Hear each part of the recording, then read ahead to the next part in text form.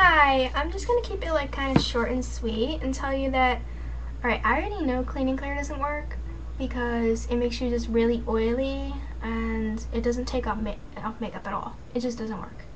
But I will say that what does work is Clearasil. If you have like any sort of like texture to your face at all, yeah, get Clearasil, because if your skin is like really smooth, kind of like plastic smooth, like that's just gross. So yeah, especially if you use microbeads, it'll make it really smooth, and sometimes that doesn't work because then your skin can't breathe. So that doesn't really even work. Like it doesn't even make sense. Yeah, tea tree oil, it smells bad. It does work sometimes, but I wouldn't recommend it if you're only gonna use it like a little bit.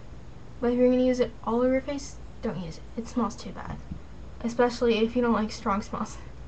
Oh, and Maybelline mascara. It might be cheap, but it doesn't work. Like, even if you use the waterproof kind, it comes off very easily, which isn't good either way. But I will recommend that someone get like Avon type of mascara. Depends like what your preference is. If you want it like, if you want it to be like really full and dark, I'd suggest getting something like really thin bristles and really long, because even if you have like really short eyelashes and you get really long bristles, it'll put more on and get more on, so you don't have to keep putting it in, bringing it out, putting more on.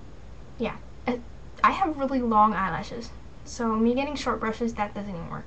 Just always get the long brushes, and make sure when you get a brush, if you have like fine eyelashes and they're not very coarse, try and get a brush that has like really thin bristles and they're really close together, because that's what'll work the best. Oh, and by the way, if you have like green eyes, blue eyes, get like a brown. That'll like accentuate it. Sometimes black looks nice too, depending what you're wearing.